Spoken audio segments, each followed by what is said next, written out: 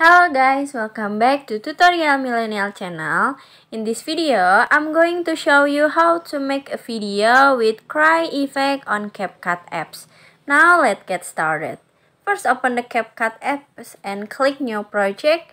Add the video that you want to add cry effect, this one, and click add at the bottom. Now,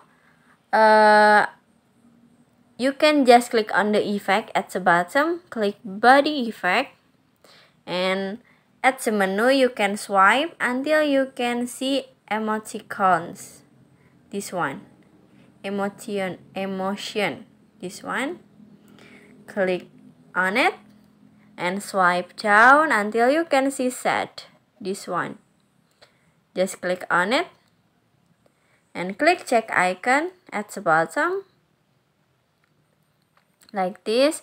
You can adjust the effect, just click on the adjust at the bottom.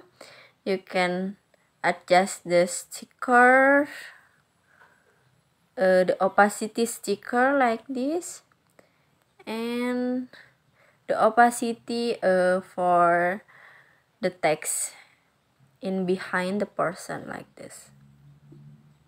And click check icon at the bottom and set the effect until the end of the video. Finish! Now you can make a video with sad effect or with cry effect on CapCut apps. I hope you found this video to be helpful. If you enjoy with the content, please consider like, comment, and subscribe down below. Happy editing guys! Bye bye!